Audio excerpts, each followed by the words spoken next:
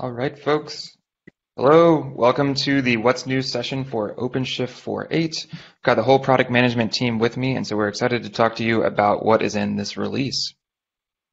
As a reminder, we're going to cover all of OpenShift Platform Plus today. So we're going to talk about all the goodness that we have in OpenShift, our platform services, updates to Kubernetes, as well as advanced cluster management, advanced cluster security, and Red Hat Quay.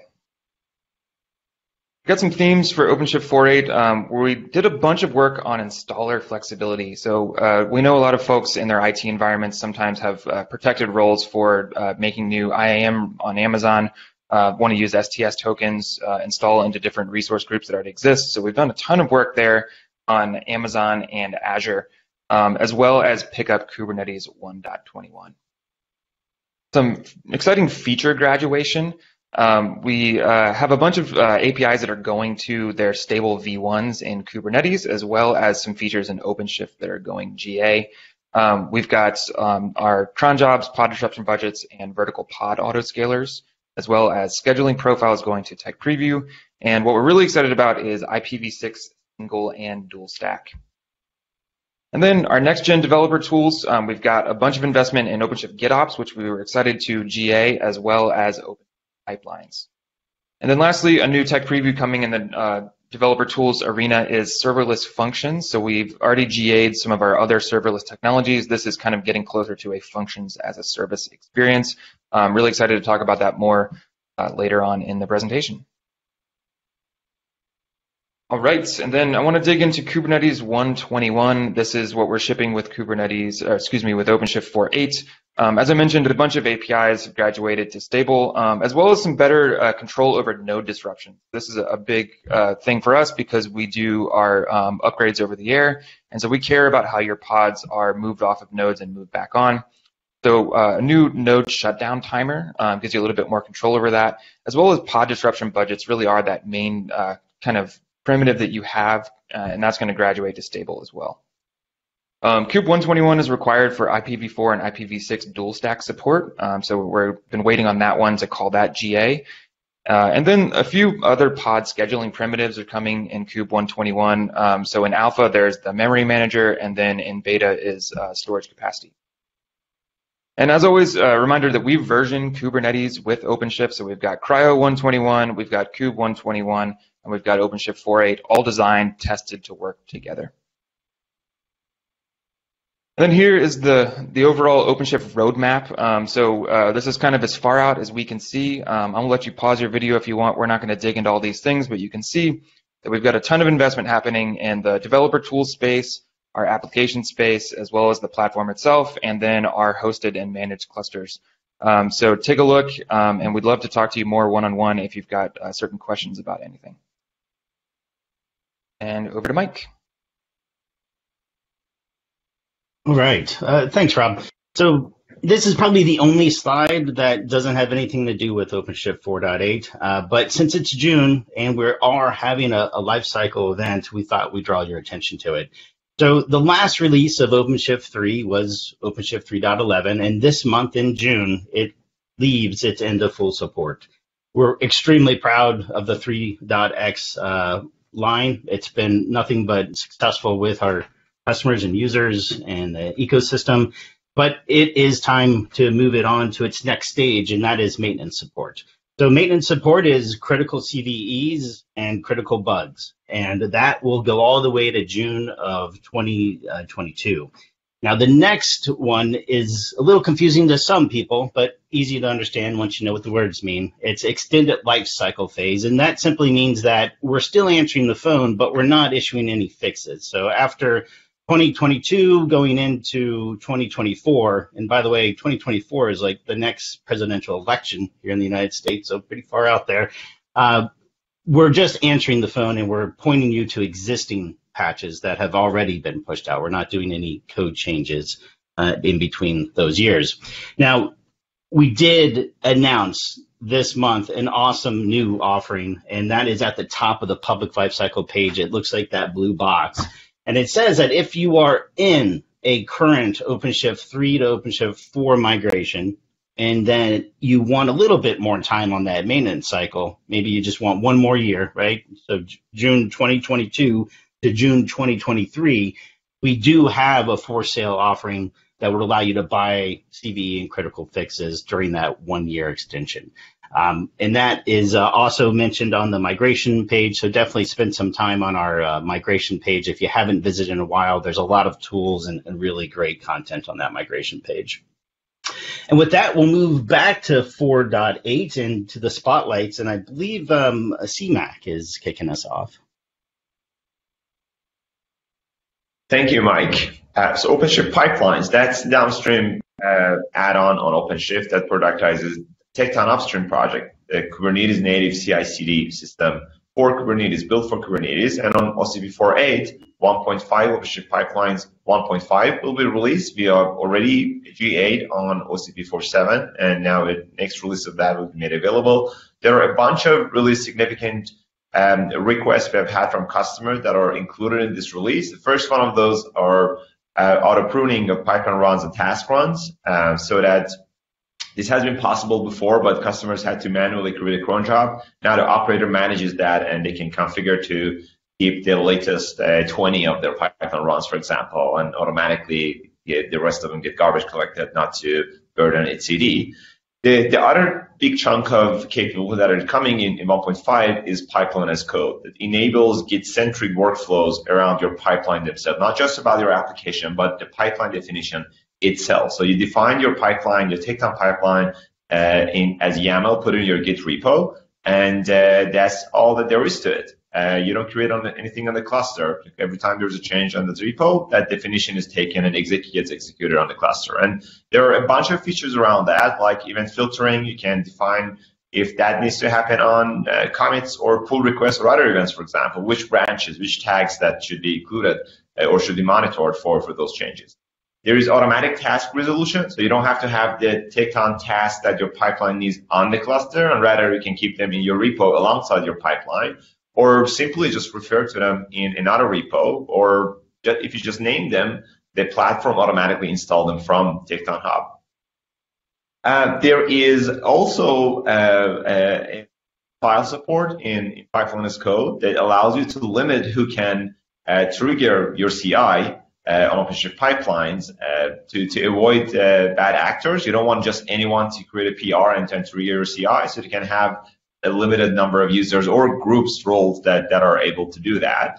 And we support pull request commands. One of those is actually for the previous point. So if you have defined particular users that are approved to run the CI, then when the PR comes, then those people can go and run and put a comment on that PR, okay to test, and the CI gets triggered. Or it can run a retest, for example. Similar flows to Prow if you're familiar in the community's board with that. There is integration with GitHub Checks API. So on your PR, you would get the result of your pipeline execution as it executes on OpenShift, but the results are available on your PR as well with details to the task and link to the logs of all those task runs back on the platform in OpenShift console.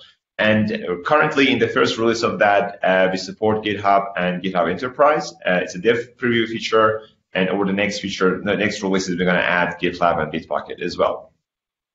The next item is the ability to customize the default templates that we ship with OpenShift pipelines. You might have noticed when you're adding an application through Dev Console, you have a checkbox to add a pipeline as well, and customers can replace these templates that we give them with their own sophisticated pipeline that they can provide to their dev team. And around Dev Console team has done an amazing job, really, with a lot of enhancements around usability of pipeline in Dev Console. There are much more than what I can list here. So you would notice a lot of improvements around the specifically UX of pipelines inside Dev Console. Next slide, please. The next piece of work we've done is OpenShift GitOps. Again, GA on OCP 7, OCP 4.8, 1.2 of OpenShift GitOps will be released. Another frequently requested capability that we have had is that Argo CD authentication should be integrated with OpenShift so that OpenShift users can reuse their credentials to log into OpenShift. And in previous versions, we had a manual process to set that up. In 1.2, the operator sets that up automatically through provision and RHSSO. as a part of Argo CD, as embedded inside the Argo CD, the namespace that runs Argo CD. We have also simplified the privilege configuration of Argo CD. A lot of our customers want to give an instance of Argo CD to their development teams and limit that Argo CD instance to only the namespaces that the dev teams have access to, so they can follow GitOps processes only for that development team application within the namespaces they have access to. And in doing so, they have to create a number of role bindings and role. It's fairly cumbersome and not complex, but it's a lot of toil that needs to be created. In 1.2, we have automated that, and all of that goes inside the Argo CD CR, and the operator takes care of that. You just specify which namespaces Argo CD needs to have access to, and the operator configures those, create those role bindings needed, so that Argo CD cannot break out of the boundaries that is defined for it. The environments view that some of you might have noticed in Dev Console there are enhancements around the UX of that. When you use the GitOps Application Manager CLI CAM for bootstrapping your GitOps process, you get your application listed there and can get to the environments view. And we have more work planned on the following releases in that area as well. And last but not least, we have done a lot of collaboration with the ACM team. They have done a great job on bringing Argo CD more into the experience of ACM. So when you are managing a cluster within ACM recognizes that there is Argo CD on those clusters, and it would import the cluster registry of ACM into Argo CD's registry, so that it can easily define applications Argo CD and sync Git repos to those clusters as well. And within ACM console or dashboard, you would notice Argo CD instances of applications. So Argo CD application is recognized both in the topology and the list of applications with a roll-up capability. So if you have the same application across multiple clusters, ACM can roll that up to a single application that can expand to all those clusters if you need to. And with that, I'll pass it on to Adel, I think. Yeah, thank you, Siam. So in 4.8, we're also introducing OpenShift sandbox containers as tech preview. OpenShift sandbox containers brings along as the overlay for Kata containers. So what is Kata containers? Kata containers is an upstream project that provides you with an OCI compliant runtime to run your workloads in virtual machines, in lightweight virtual machines, with the same exact experience as you would do with normal containers. What we bring with OpenShift sandbox containers is an operator, and the operator takes care of doing all the grunt works, combining all the bits and pieces to bring Kata containers to your OpenShift cluster. Including, so some of the tasks that the operator does, it is available on the Red Hat operator catalog on the console, so you can enable it as any other operator with OpenShift. It exposes a CRD for you as a cluster admin, for example, to configure day 1 and day 2 tasks. And it provides Chemo as the backend or as your virtual machine monitor using CoreOS extensions. Additionally, it provides the Kata containers RPMs and install them in the node, the same method with OS extensions. This allows us to delegate the lifecycle management to a tool that does it very well, the machine config operator. And then it does also cryo configuration. So you would need to configure, usually script that without an operator to configure the handler, add the runtime handler for any runtime class you're adding to your cluster. In that case, we're adding Kata containers as an additional runtime class, which also the operator will create that runtime resource for you. So it basically automates all these necessary steps that you'd usually do via bash scripts and does the lifecycling. How you would use that, basically as a cluster admin, you'd create our resource called Kata config. And that resource at the moment allows you to choose which nodes you're enabling Kata containers on. So you have the choice to choose to configure certain nodes and not all of the nodes of your cluster to run Kata specific workloads or virtual machine workloads. And it also, so once you create that Kata config resource, the operator will create a runtime class for you. And that runtime class has also a scheduler and a handler that allows you to then, as a developer, or a cluster admin create a pod which references that runtime class. And eventually, when you do that, so the only thing you basically need to do on your pod level is just set the runtime class name to kata. And what this does is basically run your workload in a lightweight virtual machine using an OCI compliant runtime, which is Kata containers. Now, what are the default use cases? Was what we have now, or with the addition of OpenShift sandbox containers? You would usually, in most of the cases, you would run normal containers, and that basically fits most of the needs. When you're rehosting or you have existing VM workloads that exist outside of Kubernetes or OpenShift, and you would like to bring them to be kube native, and they have no existing image, so you have not built an image or a container image for that, then OpenShift virtualization could be a good default use case or a good product to use. On the other hand, if you have built an image already and you're already far in your cloud native journey, then OpenShift sandbox containers can be a good choice for you to re-architect, and because it's also an OCI compliant runtime, so the experience is exactly the same. You're just changing the runtime class. When is it useful? It's useful for kernel isolation or for third-party apps that you have no control over. But for most cases, normal containers should also be fine for use cases. Yeah, I think that's about it. Over to you, Naina. Thank you, Adele. So OpenShift Serverless brings the serverless deployment platform to OpenShift that enables the users to run almost any containerized workload in serverless fashion, aka scale up on demand and scale back to zero. What serverless functions bring is a simple, focused, and opinionated way to author solutions and then deploy them in serverless manner.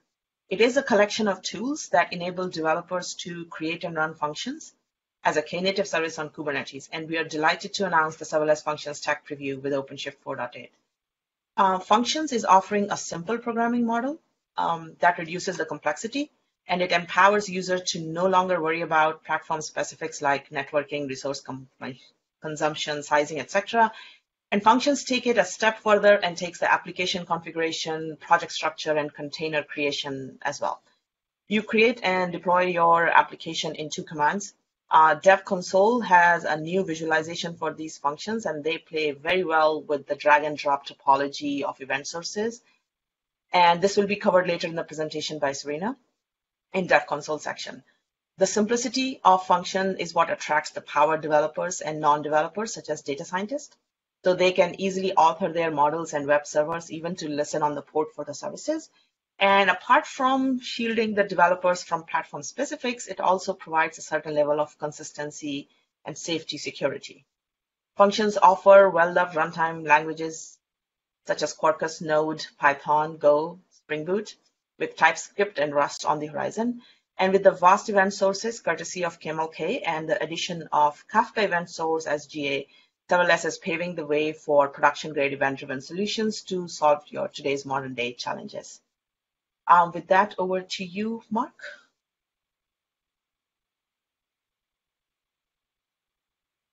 Thank you. So this one, IPv6 single dual stack support. So this is a feature that represents a huge body of work between Red Hat and the upstream community.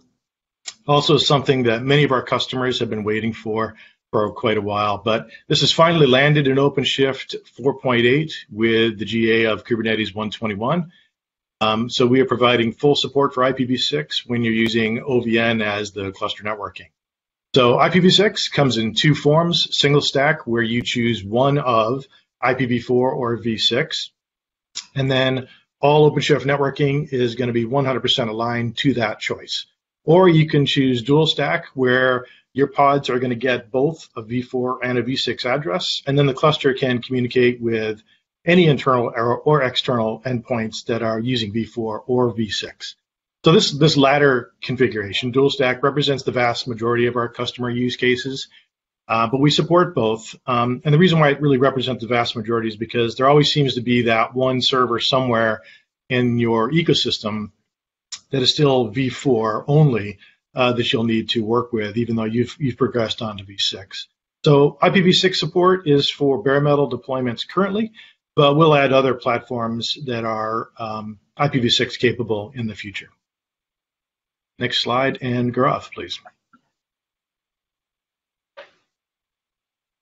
Next slide.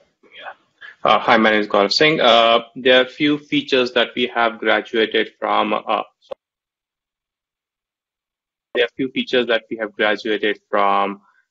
Tech Preview to GA. First one is vertical pod autoscaler, or also known as VPA. What it is you are adding, it's scaling up of your pod by adding more resources into the pod. Let's take an example. Let's say your application team build an application, give it to you to run it in the production. You don't know how to size it. You can use VPA and run some simulation load on there. And based on historic CPU and memory, you can figure out what resources it will need and run it in production. Another feature is cron job, is basically what you have in cron tab in Linux, where you can schedule your jobs to be run at particular time in a day. Let's take an example. Let's say you have your master nodes being deployed in east zone and your worker being deployed in west zone. And when you create your cron job, it is going to schedule your job based on the zone where your master node lives. In this case, it'll be an east zone. Pod disruption budget, basically avoid application outage by using pod disruption budget, right? Let's take an example. Let's say you have 3 copies of your application. Your business requirement is that 1 copy of the application should be running all the time. Then you can define that in the pod disruption budget. Then let's say you click upgrade, that will drain the node. It will start evicting pod 1, and then pod 2. When it goes to pod 3, it reaches the eviction that budget and will pause the eviction process. So making sure you have 1 copy of the application running all the time. Next slide, please. So let's talk a little bit about VPA. In VPA, whenever you accept a recommendation from VPA to add more resources, it's going to evict the pod and then reschedule. So in order to design a fail-safe method, we have put in definition that at the minimum, VPA can only be applicable to a deployment set which has 2 pods. And you can always change it manually by going into configuration. There are a few modes that VPA runs, and 2 modes which is very popular is off mode, which is your recommender mode, where it will just recommend you how much CPU and memory based on historical data is needed for the pod. Second is recreate, is fully automatic. It's gonna recommend and apply the changes without your intervention. So next presenter, please.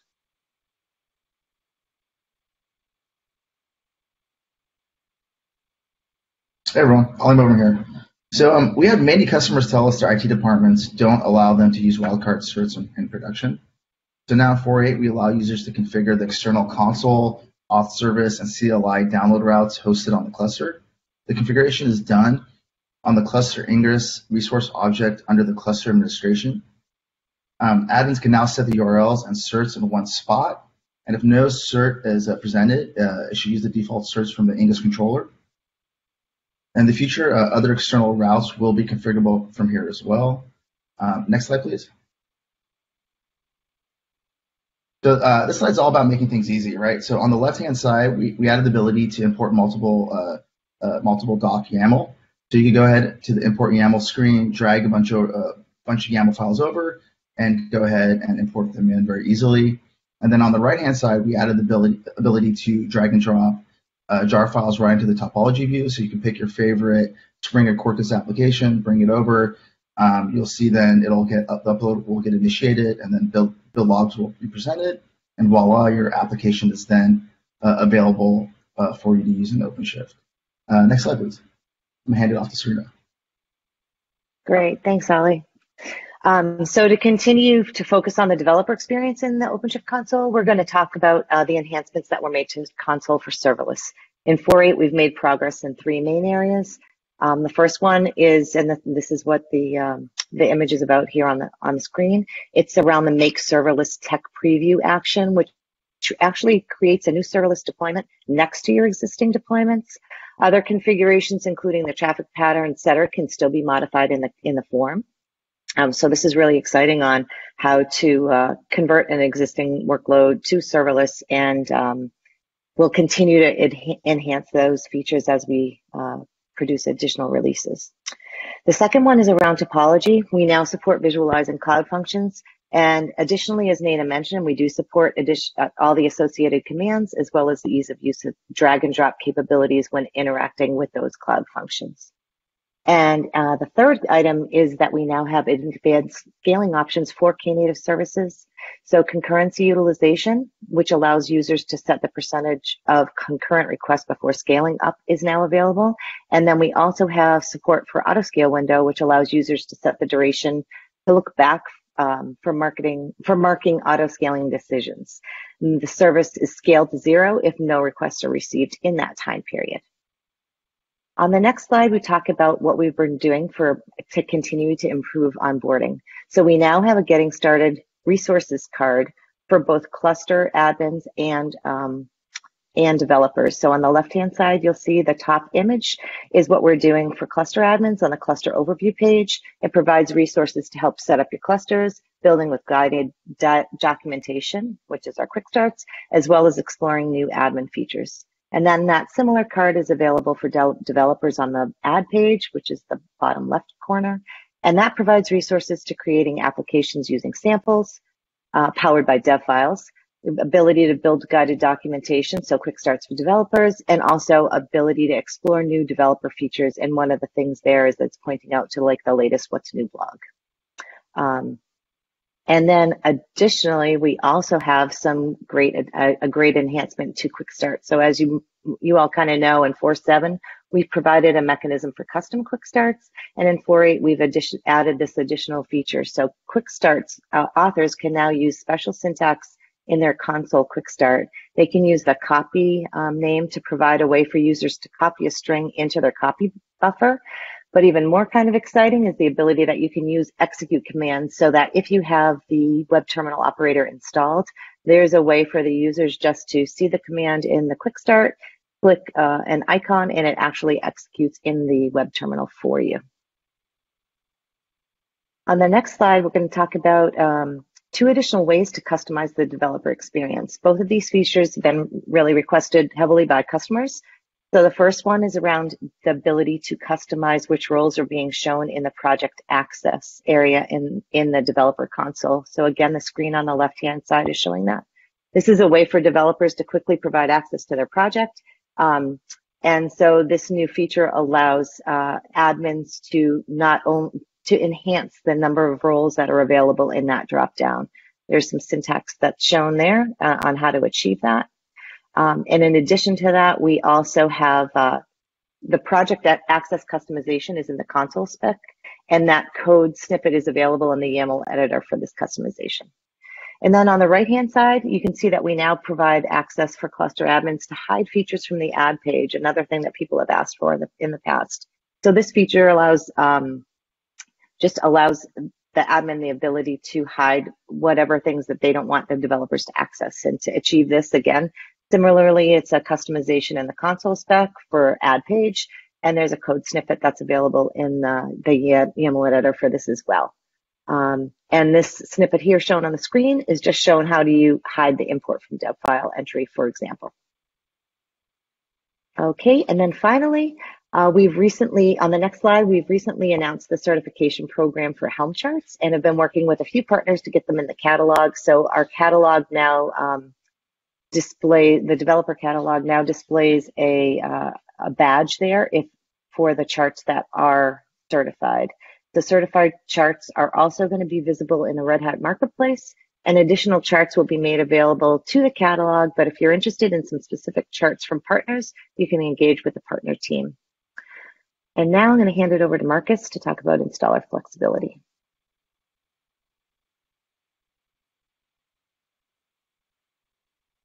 Thank you. So as you might know already, for OpenShift 4, there are two primary installation experiences. The first one is full stack automation, or IPI, where the installer controls all the areas of the installation, including infrastructure provisioning with an opinionated best practices deployment for OpenShift. And the second one is pre-existing infrastructure deployments, or UBI, where administrators are responsible for creating and managing their own infrastructure, allowing them greater customization and operational flexibility. For this release, for 4.8, the support provider list stays the same as 4.7. Next slide, please.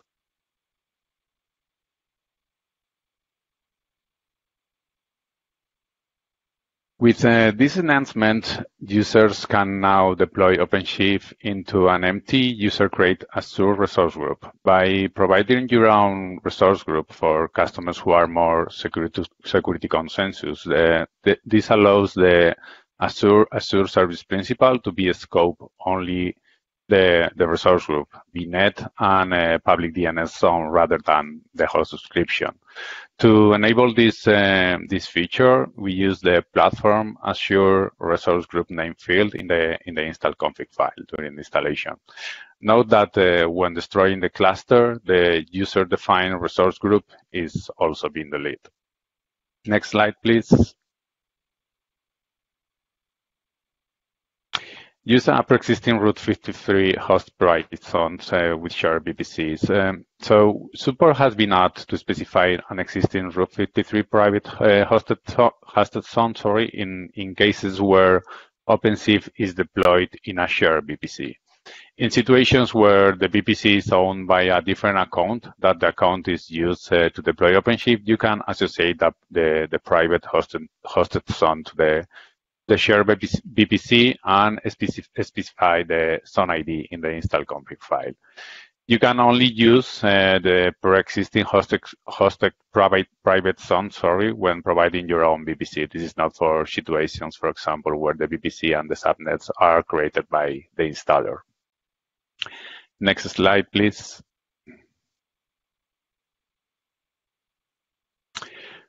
Use a pre-existing instance IAM roles on AWS. So we have enhanced the OpenShift installer to allow pre-existing IAM instance role to be passed instead of the installer creating those via API deployment method. While the documented list of permissions remain exactly the same as previously, this allows the admins to provide additional permissions boundaries or use specific name conventions for the bootstrap, control plane, and worker instance roles.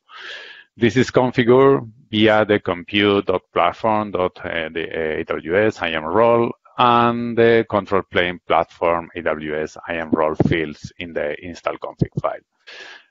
Just one note that the bootstrap instance shares the control plane IAM role. And next slides, over Maria, please. Thank you so much, Mac, Marcos. Our customers want to use temporary short credentials during and post-installation. We have started this work with the AWS provider because STS enables the authentication flow that allows a client to assume a role, resulting in a short-lived credential. AWS extended their SDK to offer the web identity token now, and it allows the automation of the process of requesting and refreshing credentials using an OpenID Connect, or Identity Access Management identity provider. And OpenShift can sign as service account tokens trusted by AWS IAM. These tokens can be then projected into a pod, and then the pod can use that for authentication. This feature became available in 4.7, but we are announcing the GA in 4.8, given everything that we've added for it. In 4.8, we support new deployments as well as some greenfield cases. Later in 4.9, we plan to continue to expand and improve the upgrade path, as well as automating some checks necessary to move forward. And we're also looking at other providers, but that's what we can offer for now. And now I'll pass it to Tushar. Next slide. Thank you, Maria. Hi, everyone.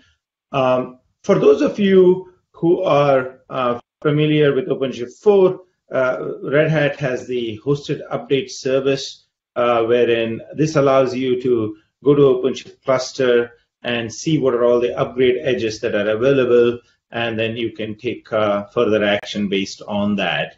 But unfortunately, this was not available for many of our users and customers who operate in air-gapped, disconnected kind of environments, which they have to do because of various reasons, including their particular circumstances or policies.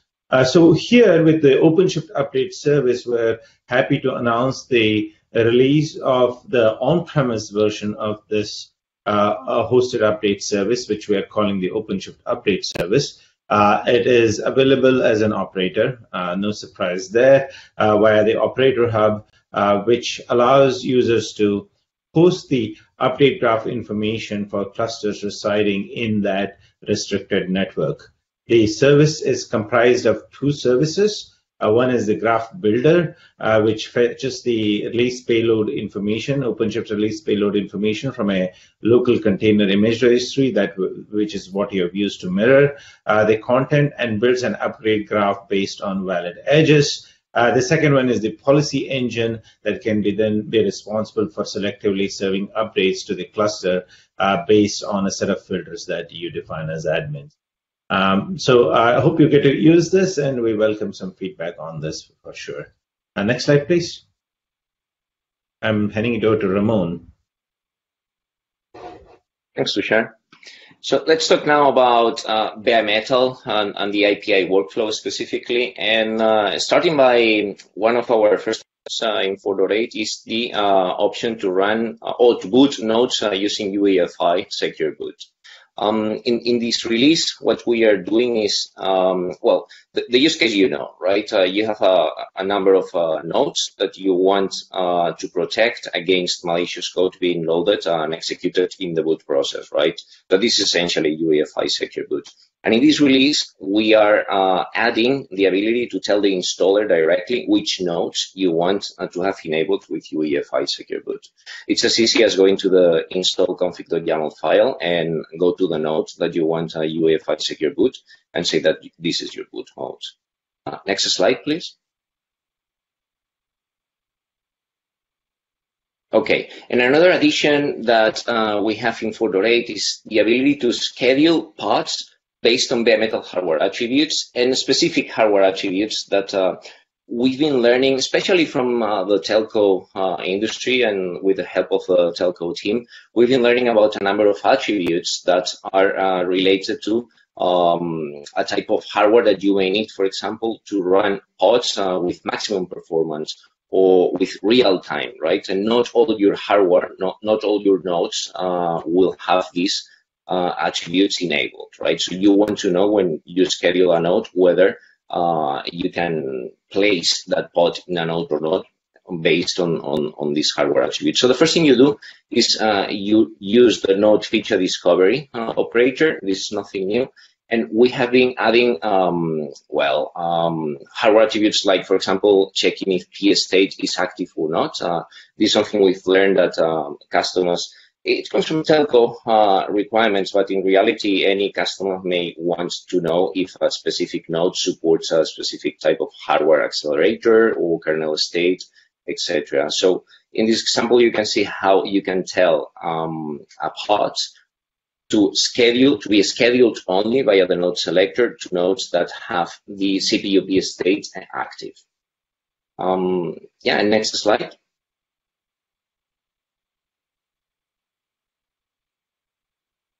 Okay, and to finish with new features in bare metal, one of the things that we've done is, so say that you have deployed a cluster with virtual media, right, or with the assisted installer. To do this, you don't need a provisioning network, right? When you install through virtual media, all you need to do, or all the installer does, is map an image to the BIOS over the network, obviously, but to the BIOS of the nodes, and then the nodes will boot that image as if it was locally, right? If you install your nodes with the assisted installer, similarly, you're going to have an ISO. You will boot your nodes from that ISO, and you don't need a provisioning network. But say that after your cluster is installed, now you have new nodes that you need to add via PXE booting, right? You need to provision them through PXE booting. And for this, you do need a provisioning network. So in this release, we have added the ability to enable the provisioning network on day 2, after the cluster has been installed and after you start having this need, wanting to have your nodes deployed via PXE. Now you can do this directly on existing nodes, and the bare metal operator allows you to do this now.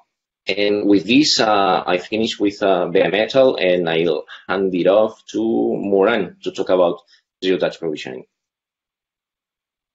Hi, everyone. So zero-touch provisioning, what is it? It's aimed at regional distributed on-prem deployment, multi-cluster deployment, and it's enabling customers automated paths from zero, meaning uninstalled infrastructure, to a fully functional cluster with application running on it. The high-level flow, as you can see on the right side, is basically begins with a site plan. So all the site infrastructure configuration and application data is fed into a Git repo, manifested into Git.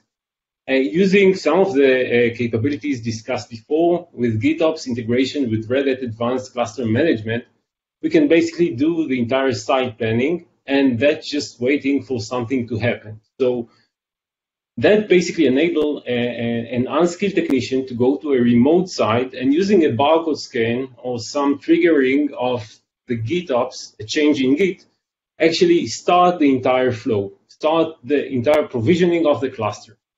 So it's the provisioning, it's the configuration, and application rollout. How do we do that? So basically, this ZTP flow enablement integrates and leverages existing technology stack, taking components like RHCM, Red Hat Advanced Cluster Management, Hive, Metal3, Assistant Installer, and leverage and integrate them together to provide an end-to-end flow for zero-touch provisioning.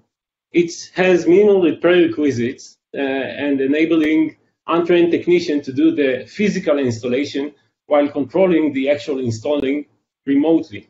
It can be done over layer 3. It doesn't need any additional services, external services, or bootstrap node or anything like that. So it's very much ad focused. It is highly customizable deployment. It fits connected or disconnected IPv4, IPv6, DHCP, static IP, UPI, IPI. Basically covers an entire scope of bare metal deployment. It's GitOps enabled, as I mentioned, so this way we can provide this experience. And next slide, please. So just talking again about the ingredients and the logical phases we go through with this installation. So first of all, the site planning. The site planning is done and all the data manifested in Git.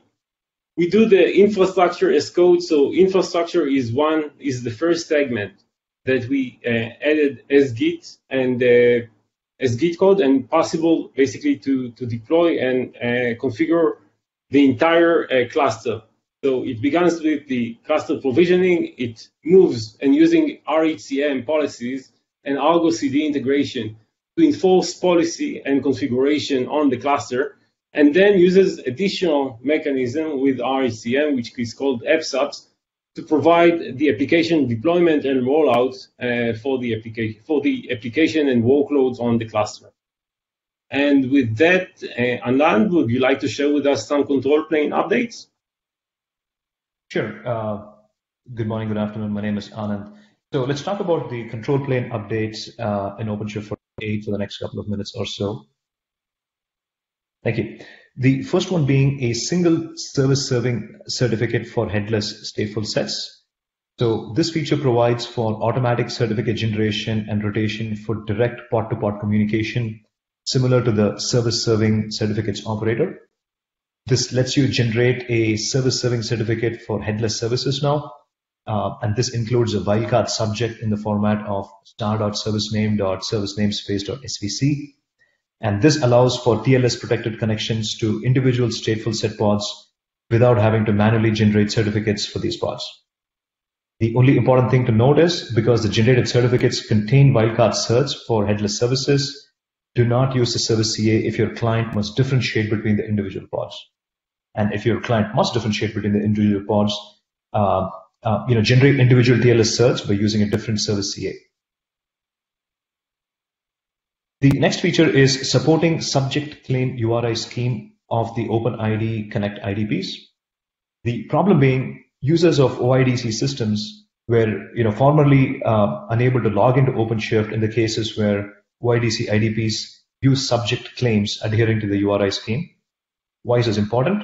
Because the OAuth server rejected logins from users of OIDC IDPs that are quite popular, like Microsoft or Yahoo or Google or Okta, even though these followed the RFC requirements for the subject claim. And the OAuth server found this problematic and rejected those subject claims. So in 4.8, users of IDPs that use the URI scheme in the subject claims will now be able to log into OpenShift. Next slide, please. So the next feature in the control plane that we're proud to talk about is improved customization of the audit config. Just to give you some context and to set some background, in 4.6, we introduced a node audit log policy feature that lets you control the information, the amount of information that's logged into the node audit logs. It had basically 3 profiles: default, write request, and all request. The default lets you log only metadata for read and write requests. The write requests let you log request bodies for every write request besides the metadata. And the all request bodies lets you log request bodies for every read and write besides all the metadata, right? With 4.8, what we've introduced is in the default profile that you see on the top, you can now log request bodies for OAuth access token creation for both creation and deletion, which is basically login and logout. And the way you would set this audit profile is you would edit your API server resource object and then edit the spec.audit.profile, and you would set the specific profile you want, default or write request or all request, and then roll all the Kubernetes Kube API server pods, make sure that all the nodes come up are on the latest revision, and you're good to go. Next slide, please. So the next feature in the control plane that we're proud to talk about is we've introduced 2 new alerts that get fired when an API that will be removed in the next release is in use. Those 2 specific alerts are API removed in next release in use and API removed in next EU's release in use. So for instance, if you're using an API that's going to be removed in the next release or the next EU's release, we will send you an alert that gets fired, so you can be aware that you're using APIs that are soon going to be deprecated. There is also another API we introduced called the API request count to track 2 things. One is the number of API requests for every API, and also if you're using a deprecated API or not. So you could get this information 2 ways. You can obviously go to the OpenShift console, go to the API Explorer, look for the API request count object. Under that, you can see all the instances, and for each instance, you can see the number of requests in the last 24 hours, so on and so forth. Or you can come to OC command line and say OC get API request count, and that will list all the APIs, the usage for those APIs in terms of the requests in the last hour, in the last 24 hours. But also there is another column called removed in the next release, right? So for instance, if you're using an API, for instance, ingress.v1 beta 1.extensions, it'll clearly tell you that it's been removed in the next Cube 1.22 release. With that, I'll hand it to Duncan for the next section. Thanks, Anand. So let's talk about cluster infrastructure. We've been doing a lot of work on the internals, but that's not to say we haven't got some juicy additions for you. You can see them on the slide. First up is user-defined tags for AWS. For those of you not familiar with it, you can essentially assign metadata to your AWS resources. Each tag's really just a simple label consisting of a customer-defined key and an optional value, and that just makes it easier to manage, search for, filter on resources by power or owner or environment or other criteria. Next up is your disk encryption sets, which unsurprisingly helps protect and safeguard your data. This is about kind of meeting requirements from your security and compliance teams. It actually uses the encrypt feature of Linux to provide the volume encryption, and there is some integration with Azure Key Vault to help you control and manage your disk encryption keys on that side. And then finally, we're bringing vSphere up to date with our other cloud providers and giving you auto-scaling from zero. Again, those of you not familiar with this, it was all about, this is all about saving resources. Previously, to use auto-scaling on vSphere, you had to have at least one node hanging around, even if it wasn't being particularly used, so we've done away with that requirement now. And with that, I'll say next slide and move us on to some network joy with Mark, I think. That's correct. Thank you, Duncan. So there were many new features and enhancements to OpenShift networking in 4.8. So I'll be covering some of them here in the next couple of slides as a representative cross-section, roughly divided into ingress-egress enhancements and then just sort of general networking enhancements. So on this slide, one of the big new things, HA Proxy upgraded to 2.2 LTS. And so we get all the new features that are detailed in the link on this slide, including some of the major ones listed here in the bullets.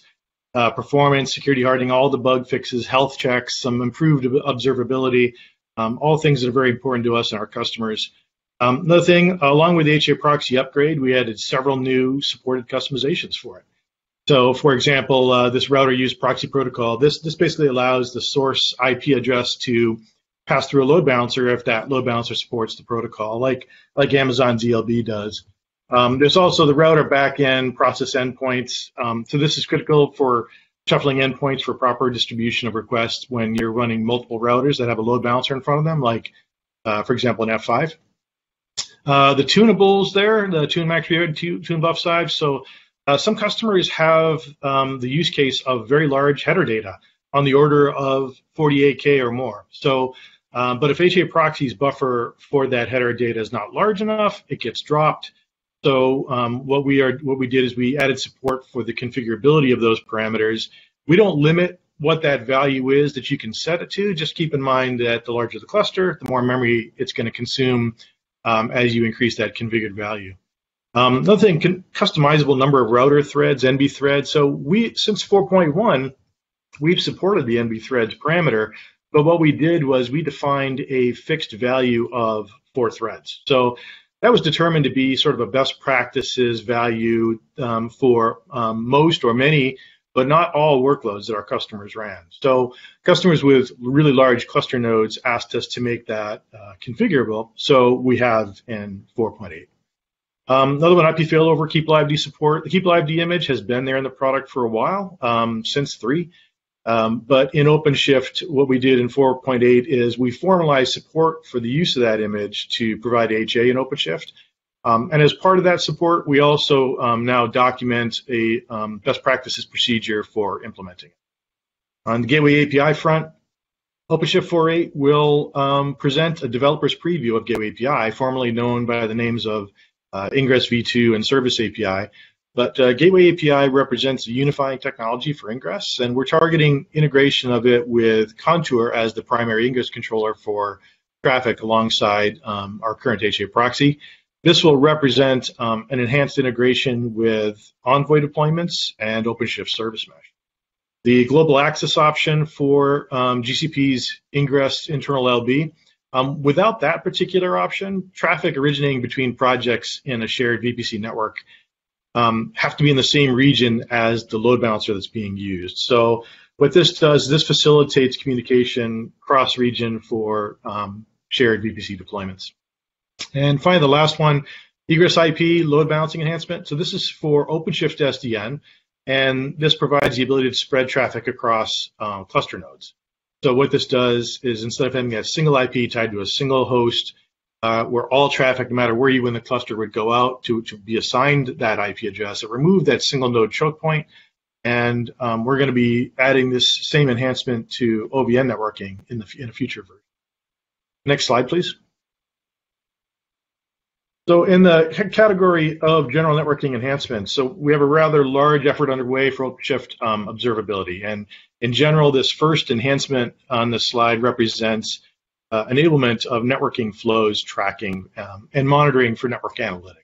So basically, we're adding a NetFlow, SFlow, IPFix collector to Oven Kubernetes.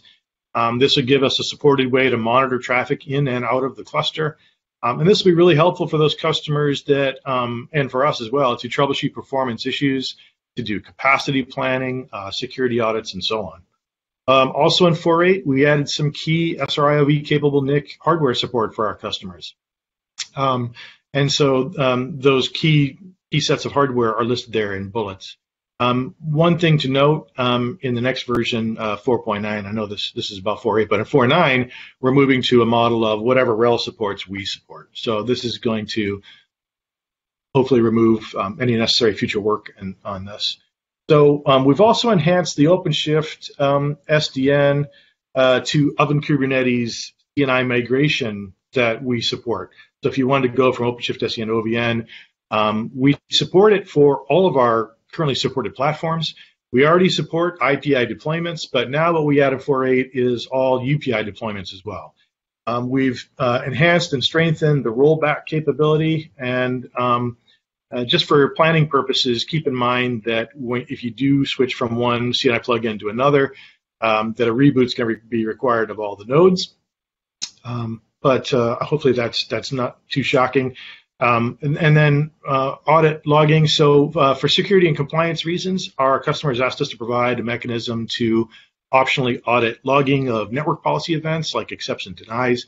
So that information is presented to the built-in logging stack and some custom Kibana dashboards.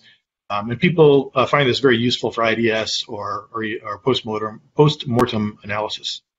And finally, Core DNS, we upgraded that as well to version 1.8, and this is going to include a number of feature enhancements and bug fixes. And with 1.8, we also provide the ability to control OpenShift, the DNS pods placement within the cluster.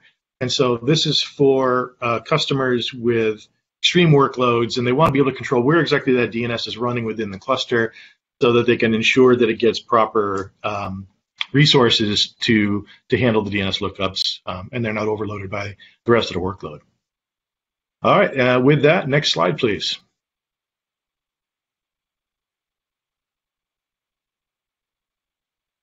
Hi there, my name is Robert Love. I'm here to talk to you about a feature that we're adding in 4.8 that allows NIC sharing and guaranteed bandwidth for each of the entities using that NIC port.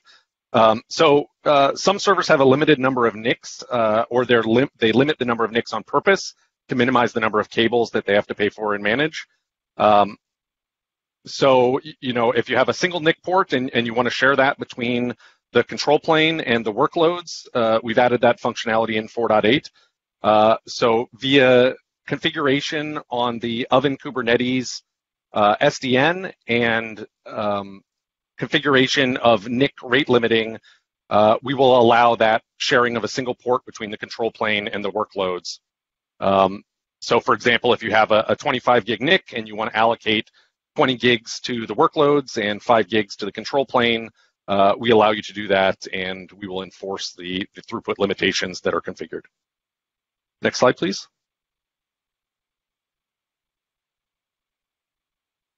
So a few releases ago, we introduced an operator called the Performance Add-on Operator. This is an operator that configures a lot of complexities on the node. This is particularly important for far edge and telco far edge. You really need to tune the node such that it's an appliance. You may need to specify the NUMA topology, the CPU layout, isolated CPUs that will be pinned to workloads, huge pages, and other node level configurations. That performance add-on operator requires you to specify a performance profile.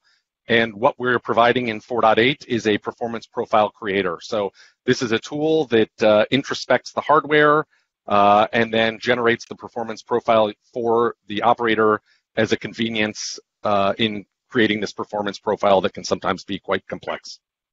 With that, I'll hand it over to Peter and the next slide. Thanks, Robert. I want to talk a little bit about OpenShift virtualization, which is the ability to run VMs inside of OpenShift. We've actually been generally available for over a year now, since OpenShift 4.5. I want to talk about a couple of highlights here, storage enhancements where you can have golden images in a particular namespace that are created by an administrator. and then instantly clone to other projects within your OpenShift cluster. The other thing is sometimes it can be a little tricky to get CSI compliant storage providers working easily with VMs in Kubernetes. So what we've done is created this idea of a storage profile that automatically picks the proper access mode and storage type for virtual machines as you create them. The other thing I want to highlight is the ability to do compute-intensive workloads, such as AI/ML, that may still be running in some VM pipelines, and video rendering can actually use GPUs attached directly to the virtual machines to accelerate those workloads. You can hear more about in recorded summit sessions where folks like Lockheed Martin have done some very clever things scaling their infrastructure using virtual machines, pipelines, and GitOps functionality. And then there was also a Dump the Expert session that we recorded as well. Now I'm going to turn it over to Miguel, who's going to talk about how to get your virtual machines into OpenShift. Thanks a lot, Peter. So as Peter said, I mean, we can run virtual machines in OpenShift, but how do we bring those virtual machines that we have currently running into OpenShift? Well, you have the migration toolkit for virtualization, now fully GA, fully generally available, and you can use it just to bring those VMs into OpenShift. So it has an easy-to-use UI. You can use it also via the API in case you want to automate it. You can mass migrate VMs from VMware to OpenShift. We will add more sources to the migration. We have added a feature that is word migration because we know that normally you require an intervention window to do those migrations. And word migration, what it does, it copies the data from the VM while it's running, and then you shut down and you copy only the changes to it. There's a validation service, a stack review, that will review the VMs and the configurations that they have, like let's say raw device mappings, shared disks, CPU pinnings, and this kind of configuration that will require some manual intervention or that could render the migration not possible under the current circumstances. And it will help you avoid having issues during the migration, and you will be able to review it before doing that. Of course, we are very focused on performance. So we have made we have added a feature that is being able to parallelize the VM conversion to maximize the throughput. And of course, in order to not impact other workloads that may be running, you will be able to select the migration network and redirect all that throughput to the network that is not going to impact other workloads. With this, I'll pass it to Erwan, and thanks. I'll cover for Erwan. Thanks, Miguel. Hi, everyone. Again, the NVIDIA, GPUs have been supported on OpenShift for quite some time now, but many of you have said, hey, how can we share those GPUs? The typical use case here really is I have a bunch of data scientists. I have less number of GPUs than data scientists, and they want to use it for some development and experimental purposes, maybe not necessarily full model training, but just to do some development work, and they need access to a GPU so that they can, experiment with CUDA or some of the other things that are possible on GPUs. So NVIDIA introduced this idea of multi-instance GPUs, or MEG, earlier this year, maybe last year. Anyways, and the GPU operator from NVIDIA that is certified with OpenShift did not have support for this so far, but with 1.7 that changes that. As you can see, with 1.7 works on 4.6, 4.7, and 4.8 versions of OCP, and that allows for this MIG mode, allowing you for sharing of GPUs. This is the native sharing versus the other ways in which you can do it, which is the vGPU, which we talked about at the last What's New. But this is an additional way. This is natively the A100 and the A30 NVIDIA GPUs can be put in MIG mode, and the GPU operator can be useful for that. With that's it on this slide. I'll hand it over to Daniel for covering Quay. Thank you, Tushar. So Red Hat Quay is our central scalable registry platform for a multi-cluster world. And because of that, we actually put it into the OpenShift Platform Plus bundle. And in there, it is usually installed via the operator on top of a OpenShift cluster, which we call the hub cluster or the service cluster, serving all the production clusters in the spoke.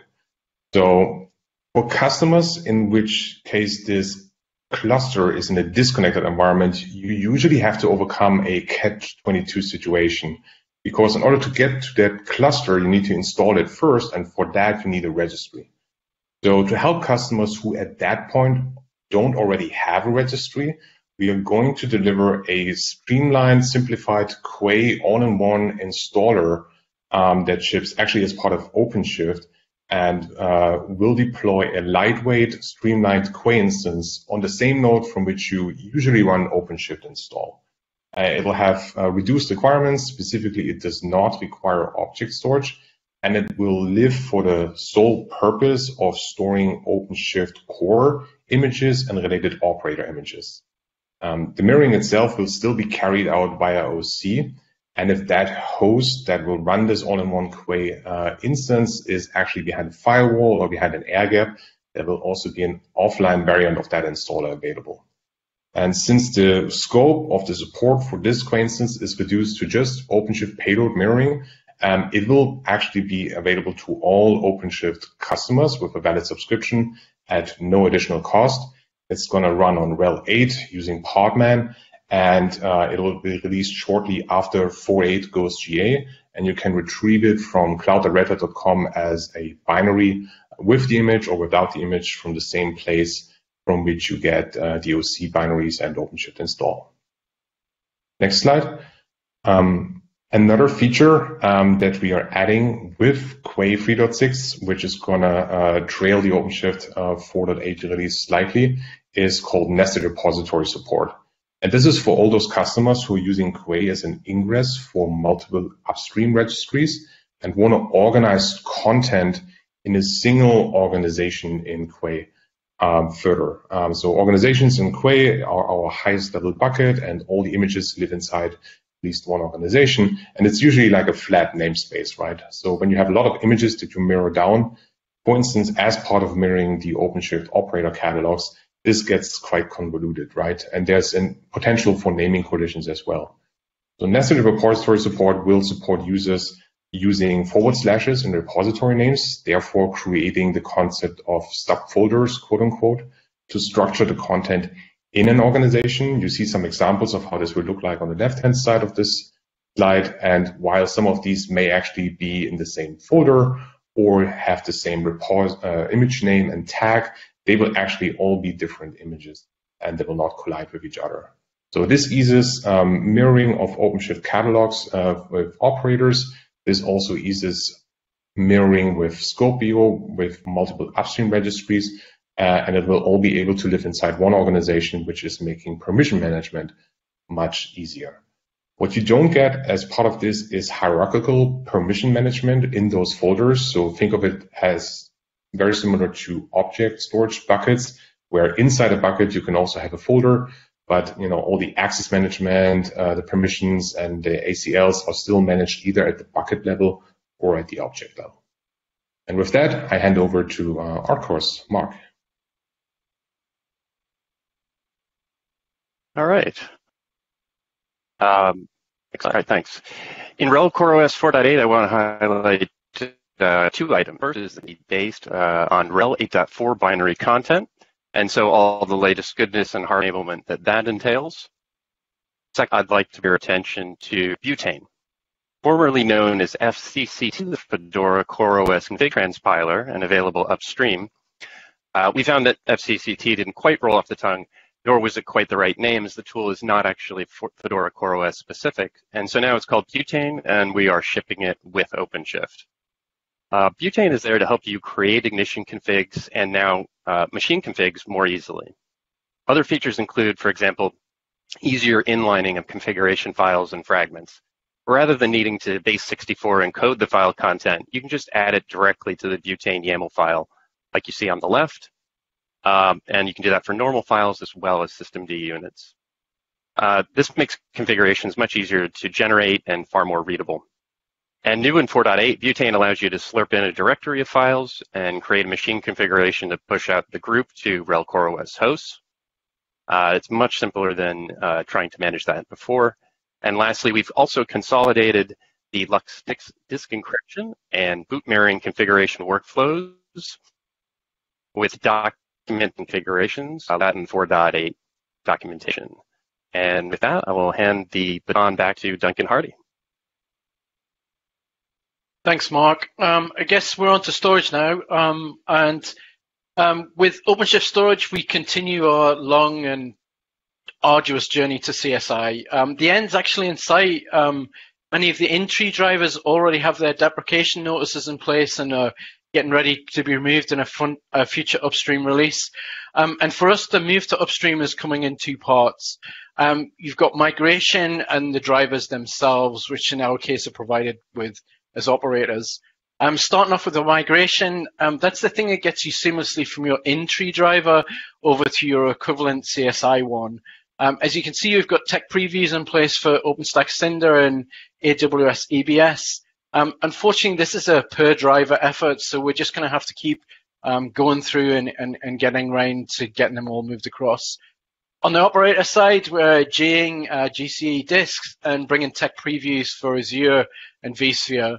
And what you'll see us trying to do here is we'll tech preview in a release and then GA in the release afterwards. So you'll see this kind of rollout, I guess. You can see the table on the left-hand side to see how we're progressing at the moment. And please don't worry, all the support's still there for the in-tree drivers. This is just us getting ready for the switchover. Finally, on our side, there's a completion of the addition of AWS tags, complementing what we did on the cluster infrastructure side. For those of you asleep or ignoring me earlier, these are the tags to help you manage, identify, organize, search for, and filter resources. One little kind of tip there, don't put personally identified information in tags. That's just not what they're designed for. Next slide, please. And then we've got the OpenShift Data Foundation. So hopefully you've all caught the name change from OpenShift Container Storage. I'm still trying to get my brain used to talking about it. They've also been extremely busy with the release. You can see all the features there on the slide, but let's touch on a few. Metro DR Stretch, which is a stretch cluster with an arbitrator for 2 data centers is in there. Multis for network isolation between data and control traffic. And you can see PV granularity encryption with KMS integration. This is in addition to the cluster-wide encryption that was already introduced in one of the previous releases. 2 interesting dev preview features there in this release as well. The first is what we're calling regional disaster recovery. That's asynchronous replication across clusters deployed in multiple regions. And the second one is something called data segregation per host group. This is for customers that need to isolate and bind tenant workloads and data to a specific set of hosts. Next slide, please. That moves us nicely onto multi-architecture. So on the IBM P&Z side, it does actually feel now like we've got all the main features and add-ons in place that we really need to push OpenShift into those markets. That said, there's always more that we can do, more that we can add. So in this release, we've got a few things coming that we've already got on the x86 side, the cluster log foldering, so you can take use of the log aggregators if you want to. There's other things like the Converge 3-node cluster to allow you make more efficient use of your system. This is particularly important on the Z side where the IFLs are quite expensive. And then, enabling that better security practices by encrypting your data store. There are a couple of things that only make sense for certain platforms. So on the Z side, we're filling out our portfolio of storage that we support with this 4K FCP disk support. I remember the days when this first came along and we could only do NFS storage, so it's nice to see that story rounded off. And then on the power side, we've got multi-support again for SRIOV. I'm sure you all know this much better than I do already, but SRIOV is about allowing a PCI device to appear as multiple separate physical devices. at the end of the day, this is just all about performance, and on these systems, performance is what it's all about. So bringing that to that platform is really good. And with that, I'm going to hand over to Jamie, and who will talk to us about, I think, some security goodness. Thanks, Duncan. So Advanced Cluster Security is a holistic security solution designed specifically for Kubernetes. And we want to talk to you about how we're helping advance your security program. So over the last quarter, we've been hard at work, and we're pleased to announce that we've achieved the Red Hat Certified Technology Vulnerability Scanner designation. And what this designation does is it represents transparency and accuracy on the issues that matter most to containers with Red Hat packaging. So it's going to help you reduce the cost of your vulnerability management program by helping you apply the appropriate context for software packages that are identified as vulnerable. So when this context is applied over a more generalized data source like the NVD, this can change a risk severity of an issue, help highlight potential risk compensating controls, and even establish when an issue is relevant.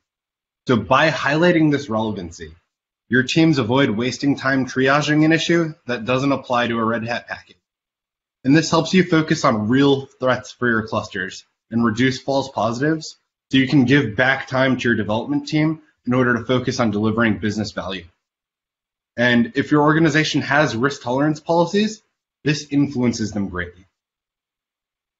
We're also working on improving the industry standard OpenShift security configurations for security and compliance. We help teams identify compliance configuration. We help them measure and report on compliance status across clusters and report on opportunities to improve security posture with our integration through the compliance operator. This will help add to our existing suite of compliance solutions and help showcase exactly for OpenShift what you need to do in order to achieve certified technology compliance standard. We're also working on aligning with the OpenShift experience. If you're not familiar, Advanced Cluster Security is part of an acquisition through StackRox, and we're hard at work in order to align with OpenShift. So what are we doing?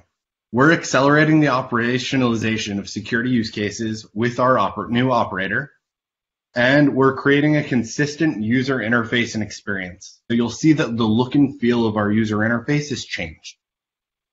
We also deliver value very differently than the rest of OpenShift. So I want to call out that our release schedules are not in the standard OpenShift 4.8 timeframe. We work on 3-week release cycles in order to accelerate the time to customer value.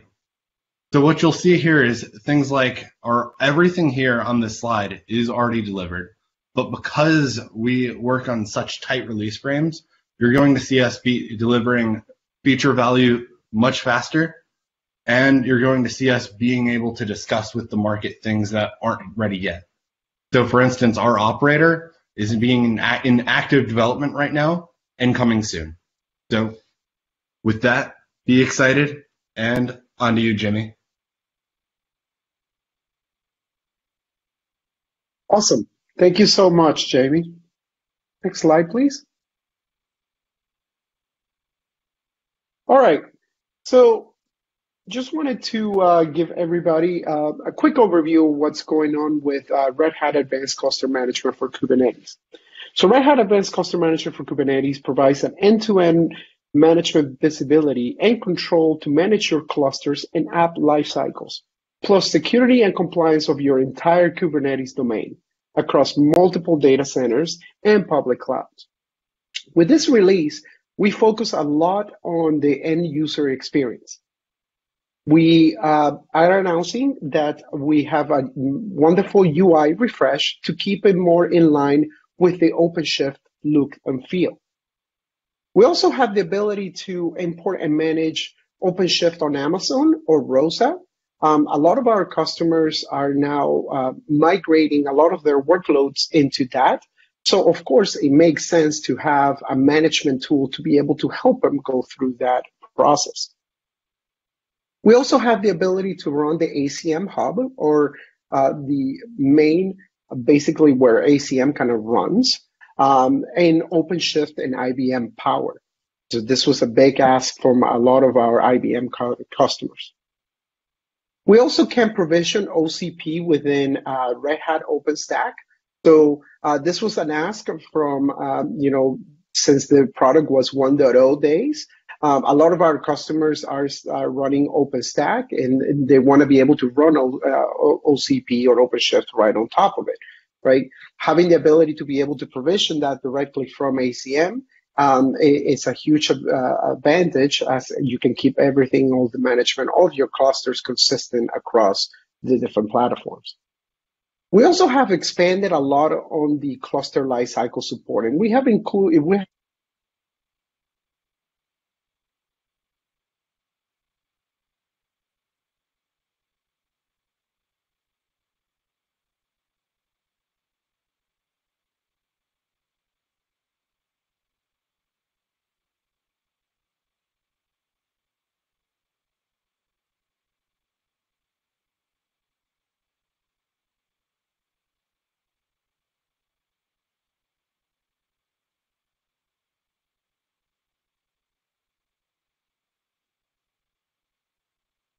All right, looks like we might have lost me there. I'll take over.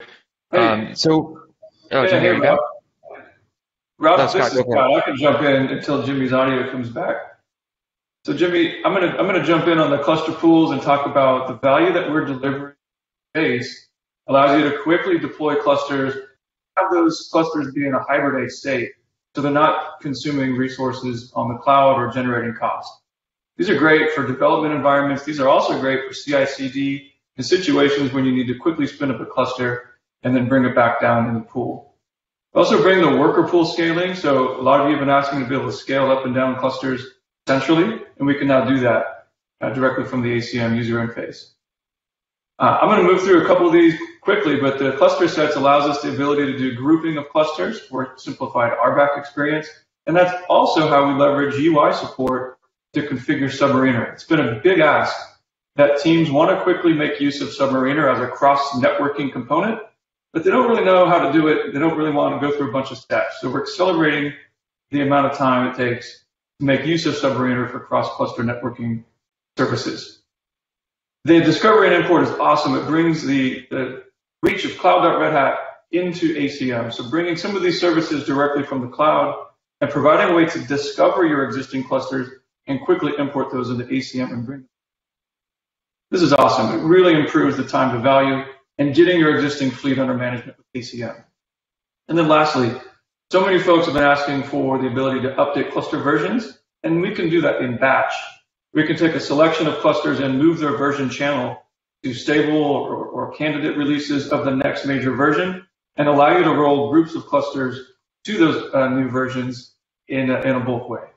So really reducing the time it takes to manage your environment. Jimmy, do you want to check your audio and see if you're back? Yeah, I should be back. I apologize for that. I'm not quite sure what happened there. No worries. We're ready for the next slide. Take it away. Yes, thank you so much, Scott. Appreciate you taking over there. All right. So going on to the next, about expanding and portfolio and embracing open source. We are happy to announce that Red Hat Advanced Cluster Manager for Kubernetes is now fully open source.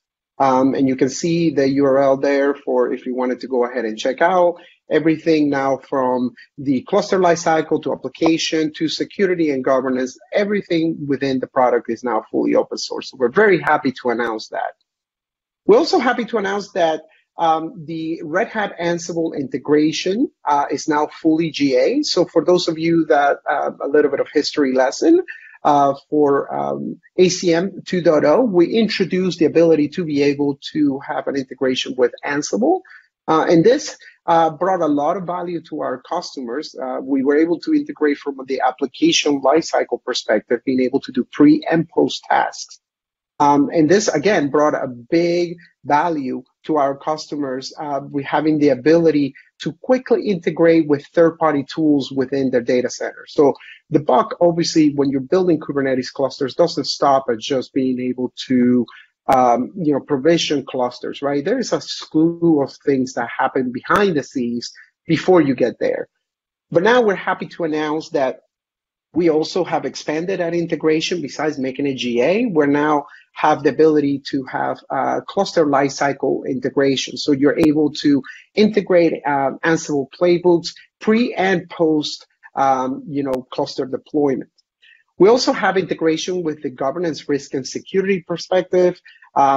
So we're able to trigger remediations based on a specific policy violation. So if you wanted to take an action within your policy, perhaps open up a ticket or integrate with a ticketing system, or perhaps perform a remediation that requires an interaction with a third-party system, you're able to do that, and we bring that power of Ansible into ACM. We also, as Simak mentioned earlier on the call, it feels like it was an hour and a half ago, and it was, is the full integration right now with Red Hat OpenShift GitOps, or as we call it, Argo CD as well. So now within the application lifecycle, if you have Argo CD and you're leveraging Argo CD, you're able to fully integrate within the ACM UI, all of your applications, and you're able to interact with the applications in a seamless way.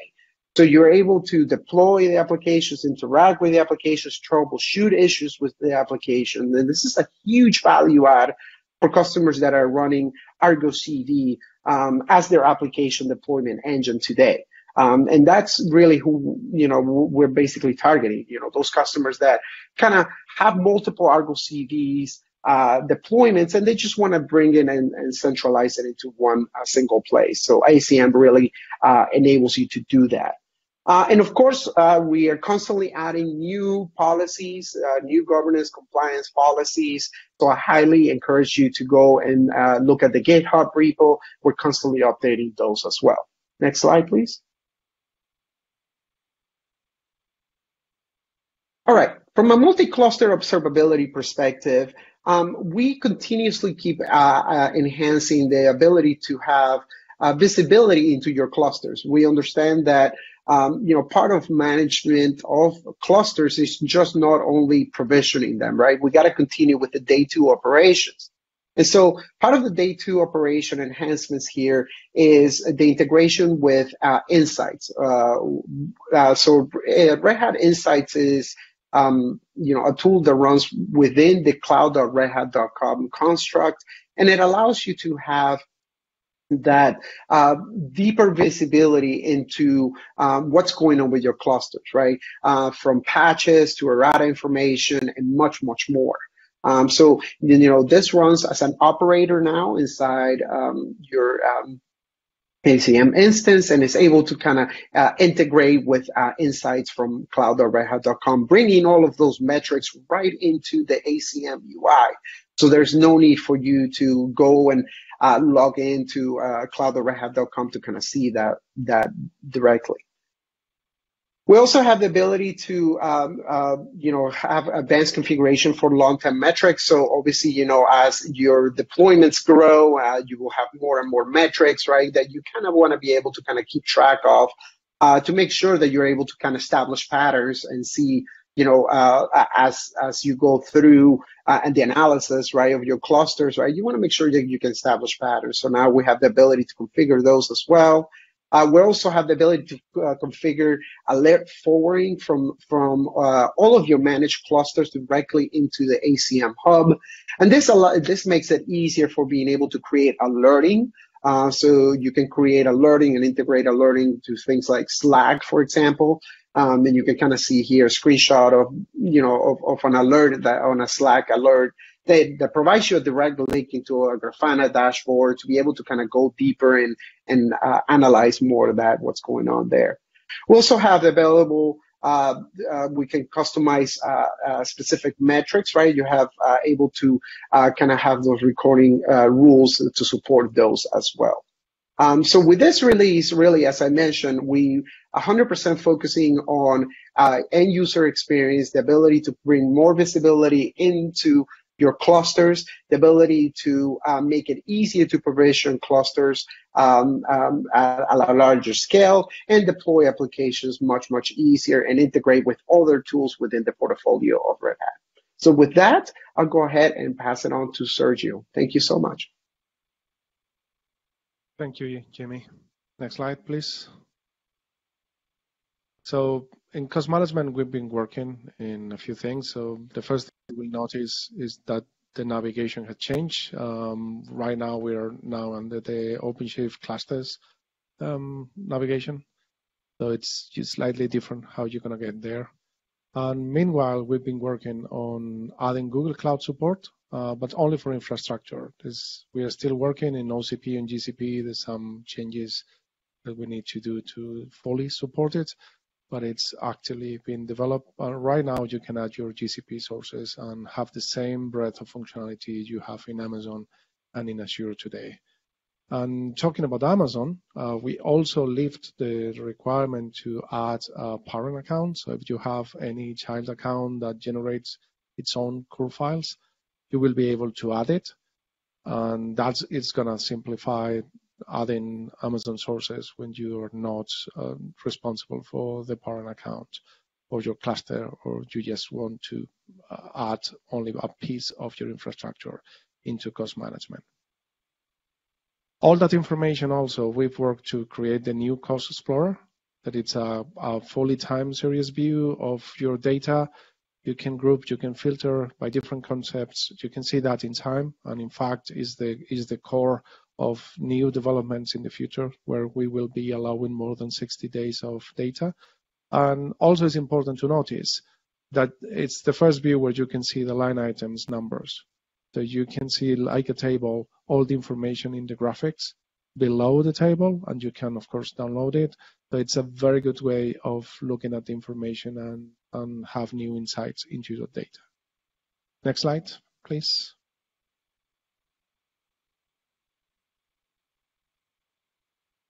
More important things. We now have a certified operator. We're going to keep the Koku, the open source version of the operator, for beta testing and for advanced development. But now it's possible to use the certified operator. And in fact, it's so easy that you can actually install both operators in parallel. If you want to test the new one while you are installing the certified, it's perfectly fine. Right now, installation is still support on air-gapped, and it's less than a minute if you use the standard installation.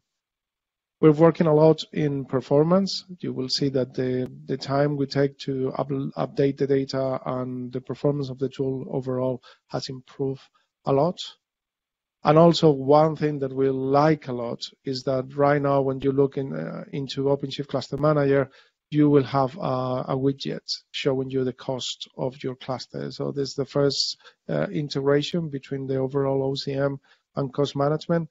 We plan to continue adding new features so you can have more views of your cost. That's all for cost management. So I'm gonna give to Christian Heidelreich so that he can talk about observability. Thank you, Sergio. I'm really excited to basically present the last two slides of today's session. First, we're kicking off with another round of improvements for our native observability experience. So you all know since a long time we've been craving to give you better tools inside the OpenShift console so that you don't have to leave the very warm kind of experience that you have in the console, go to a third-party system. In 4.4, we reached a milestone by adding important dashboards into the console itself, and we've been since then improving that. 4.8 is just another round to just make it easier to work with the dashboards that we have. So we have tons of new features coming in. Just two examples. One is instead of just selecting like seconds, minutes, hours, you're now able to basically select a very specific time range that you want to look into for your dashboards. We have groups now. So if you have a very big dashboards with many, many different charts, we are now grouping similar charts into very specific groups so that you can easily digest the data that you can actually see. And then we have a few others like zooming. So if you zoom basically into one dashboard, every dashboard is getting updated as well. And then if you can also then now click kind of like into a specific shard, you go to our metrics explorer, and you can further explore and nail or drill down into very specific things as well. It's very nice, very good new enhancement, and we will continue to obviously provide best possible experience that we can. Next slide, please. Switching gears a little bit to logging now. JSON has been probably the most requested feature for us for a long time. We had some issues in the past on how we basically provided JSON capabilities to our customers, and we've put in tons of work to basically work around those limitations that we have, provide something that we can fairly say that we feel good with. And the way how we basically expose the JSON feature is through our log forwarding API.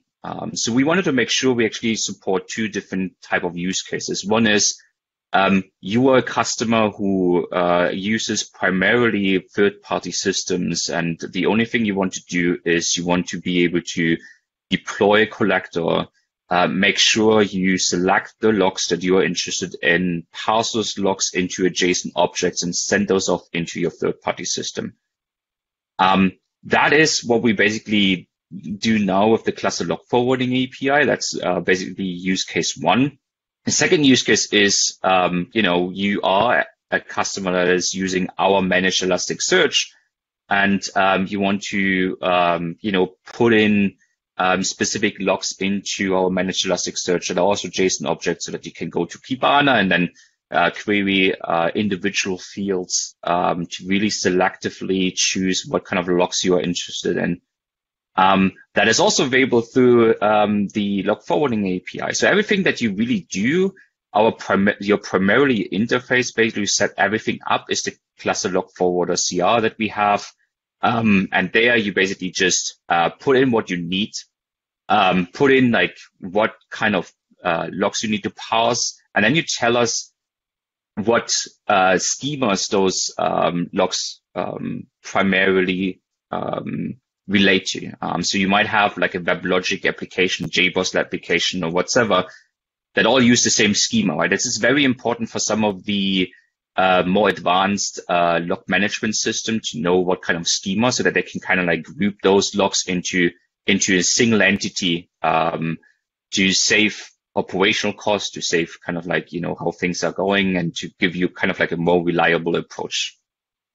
And last but not least, last one that we have here is, I talked a little bit about the selectiveness, the flexibility. In 5.1, so the upcoming logging solution, what we also do expose now is the ability for you to select specific logs based on pod labels. So before, you had the ability to push logs from specific namespaces or projects into your third-party application. Now you're basically able to choose from specific pod labels. So you might have like specific apps that need to go into a specific topic, into Kafka as an example.